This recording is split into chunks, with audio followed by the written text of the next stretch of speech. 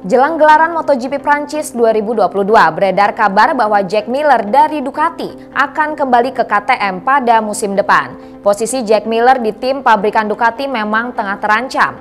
Walau pencapaian Miller tak buruk-buruk amat, performanya yang masih inkonsisten membuatnya dibayang-bayangi dua pembalap muda, Jorge Martin dan Enea Bastianini. Martin dan Bastianini tampil mengesankan sejak debut mereka bersama tim satelit Ducati pada musim lalu. Musim ini Bastianini bahkan menjadi pembalap yang paling sering menang dengan 2 kali finish terdepan pada GP Qatar dan GP Amerika. Miller sendiri mengaku tidak akan terlalu kecewa jika akhirnya keluar dari Ducati selama hanya turun kasta ke tim satelit Pramac Racing. Selain merupakan mantan tim Miller, Pramac merupakan tim satelit yang punya relasi paling dekat dengan pabrikan buruk-buruk. Pramac Racing bukan satu-satunya tim yang dikaitkan dengan Miller. Thriller Miller juga dihubung-hubungkan dengan mantan timnya yang lain yaitu LCR Honda dan terkini KTM. Miller pernah tampil semusim bersama KTM di kelas Moto3 pada 2014 dan menjadi runner-up kejuaraan pencapaian terbaik sepanjang karirnya. Kebetulan juga manajer pribadi Miller, Aki Ajo, mengurus tim utama KTM yaitu Red Bull KTM Ajo di kelas Moto2 dan Moto3.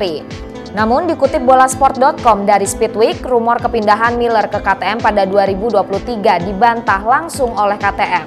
Pete Bearer selaku Direktur Motorsport KTM membantah rumor kedatangan Miller maupun negosiasi dengan Ajo seputar pembalap asal Australia itu. Bearer menegaskan bahwa fokus utama KTM adalah mempertahankan 4 pembalap yang mereka miliki saat ini. KTM musim ini diperkuat Miguel Oliveira dan Brad Binder di tim pabrikan Red Bull KTM dan Remy Gardner dan Raul Fernandez di tim satelit Tech3 KTM.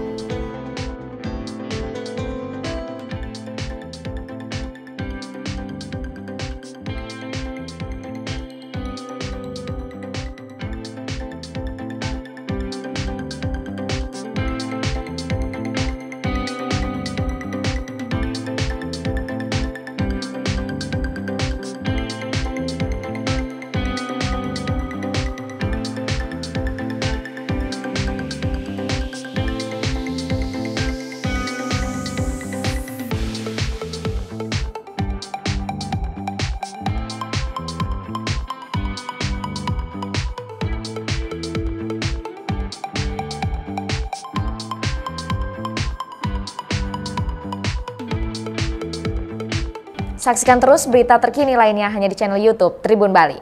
Terima kasih sudah nonton. Jangan lupa like, subscribe, dan share ya.